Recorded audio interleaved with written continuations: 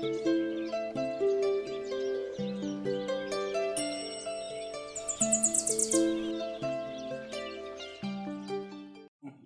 మనం నిద్రలేమి సమస్య గురించి మాట్లాడుకుందాం. ముఖ్యంగా నిద్ర సమస్యలో తరచుగా మనం వినేది చూసేది నిద్రలేమి సమస్య.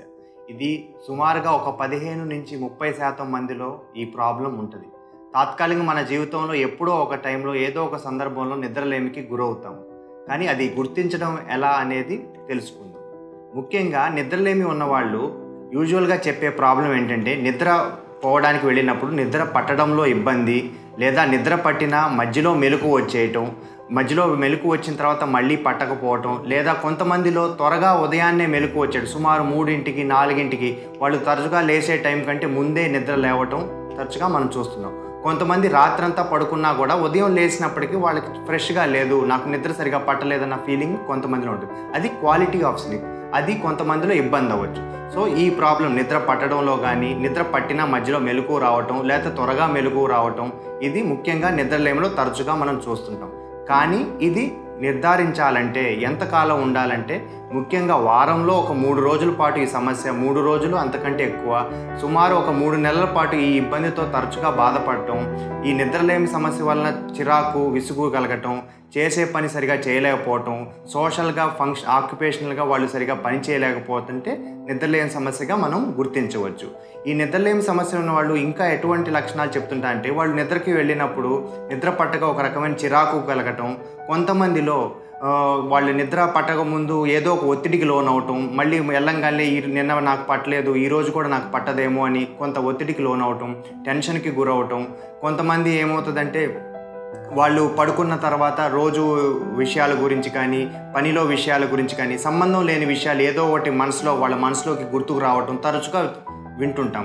ఈ ఆలోచన మూలాన వాళ్ళు నిద్రపోయినప్పుడు కూడా నిద్ర పట్టక ఇబ్బంది పడటం, వేరే వ్యాపకం చేయాలన్నా చేయలేకపోవటం, ఊరికే బెడ్ మీద అట్లా ఉండి పట్టడానికి ట్రై చేయటం, నిద్ర పట్టక కొంత రకమైన నిరాశకు లోనవుతుంటారు. సో ఇది నిద్రలేమి మనం గుర్తించడానికి గల లక్షణాలు. ముఖ్యంగా నిద్రలేమి వచ్చిన వాళ్ళలో ఎందుకు నిద్రలేమి వచ్చిందో కారణాలు అనాలిసిస్ చేసుకోవాలి. ఈ కారణాలు శారీరక కారణాలు అవ్వచ్చు, మానసిక కారణాలు అవ్వచ్చు.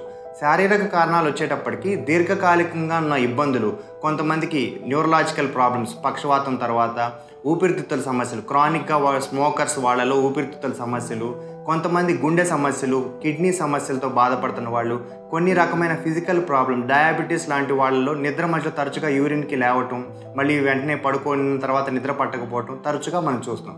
ఇవి శారీరక కారణాల వల్ల నిద్రలేమిలో వచ్చే సమస్యలు. కొంతమందికి కొన్ని రకమైన డ్రగ్స్ లేదా మత్తు మందులు అలవాటు ఉండటం వల్ల, ఉదాహరణకి ఆల్కహాల్ తీసుకునే వాళ్ళు తరచుగా నిద్రలేమి సమస్య చూస్తున్నాం.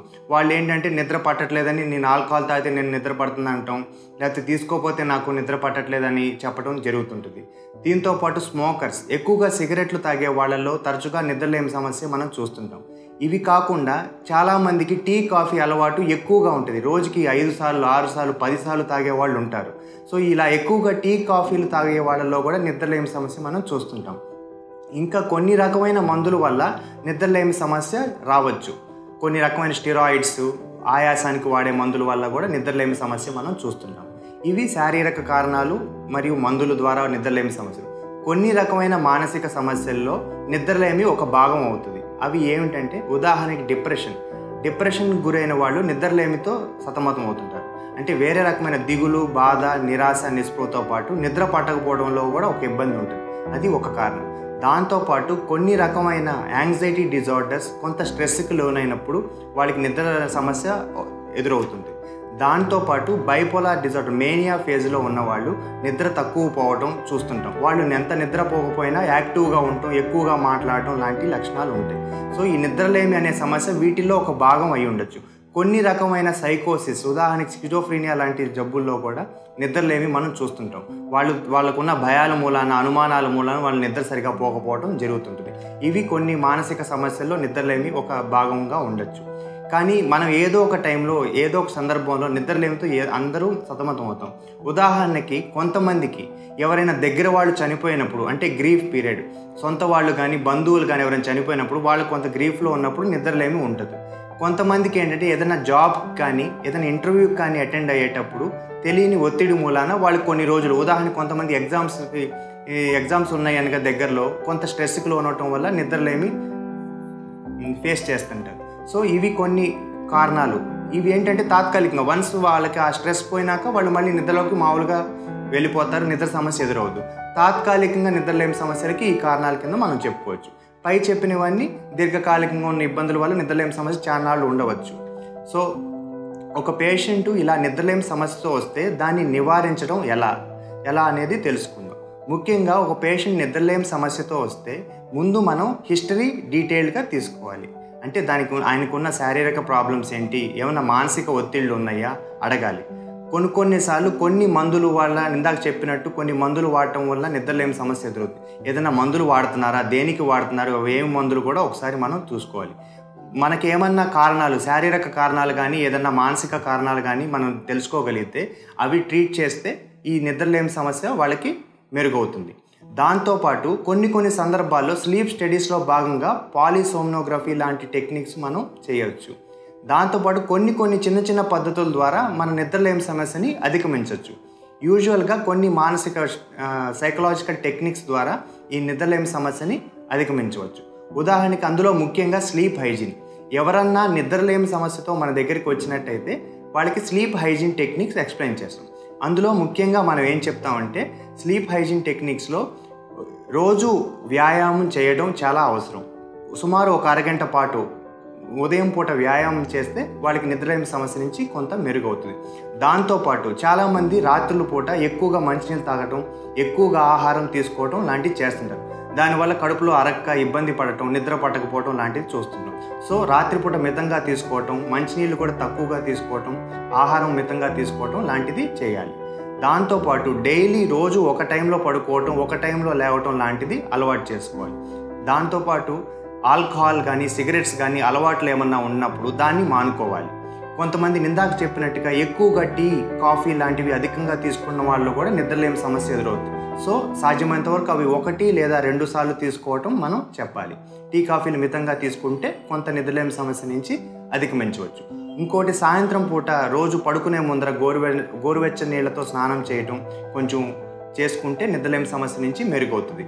దీంతో పాటు కొన్ని రకాల టెక్నిక్స్, ఉదాహరణకి చాలామంది ఏంటంటే రోజు పడుకోవడానికి నిద్రకి వెళ్ళినప్పుడు నిద్ర పట్టక బెడ్ మీద ఉండిపోవటం, చిరాకు పట్టడం, అటు ఇటు కదులుతూ ఉంటారు, నిద్ర పట్టదు, టైం చూసుకుంటూ ఉంటారు. సో వాళ్ళకి మనం ఎక్స్ప్లెయిన్ చేయగలిగేది ఏంటంటే అలా నిద్ర పట్టకుండా ఇబ్బంది పడుతున్నప్పుడు వెళ్ళి వేరే పని ఏదైనా చేసుకుంటూ నిద్ర వచ్చినప్పుడే బెడ్ మీదకి వెళ్ళమని మనం ఎక్స్ప్లెయిన్ చేయాలి.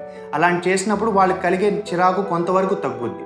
చాలామంది అది చేయకుండా బెడ్ మీద పడుకొని ఉంటారు, లేదా సెల్ ఫోన్ చూసుకుంటామో, లేదా ఏదైనా టీవీ చూడటమో, లేదా ఎవరితోనో ఫోన్ మాట్లాడుకుంటూ అలా చేస్తుంటారు. సో అలా చేయటం వల్ల ఏంటంటే మన నిద్రలేమి సమస్య అధికమవుతుంటుంది. సో ఎప్పుడైనా ఈ ఇబ్బందితో వస్తున్నప్పుడు మనం వాళ్ళు బెడ్ మీద పడుకొని అట్లా ఇబ్బంది పడే బదులు వెళ్ళి వేరే వ్యాపకం చేసుకొని నిద్ర వచ్చినప్పుడే బెడ్ మీదకి వెళ్తే నిద్ర సమస్య కొంతవరకు మెరుగవుతుంది. దాంతోపాటు కొన్ని వేరే టెక్నిక్స్, ఉదాహరణకి చాలామంది రోజు ఒక 8 గంటలు పడుకునే టైంలో 5 గంటలే వాళ్ళు నిద్రపోతున్నారన్నప్పుడు మన పేషెంట్కి ఏంటంటే ఆ 3 గంటలు నిద్ర పట్టకుండా అక్కడ ఇబ్బంది పడే బదులు వెళ్ళి నిద్ర వచ్చిన టైంలోనే పడుకోమని చెప్పడం జరుగుతుంది. ఈ పద్ధతుల ద్వారా, కొన్ని టెక్నిక్స్ ద్వారా మన నిద్రలేమి సమస్య నుంచి అధిగమించవచ్చు.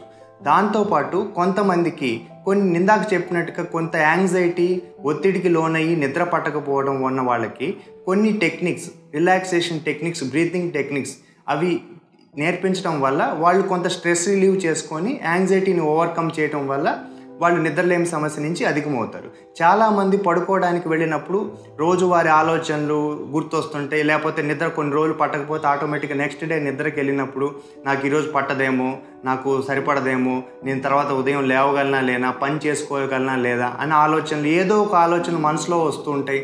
కొంత స్ట్రెస్కు లోనవుతారు, దానివల్ల నిద్ర పట్టకపోవడం జరుగుతుంది.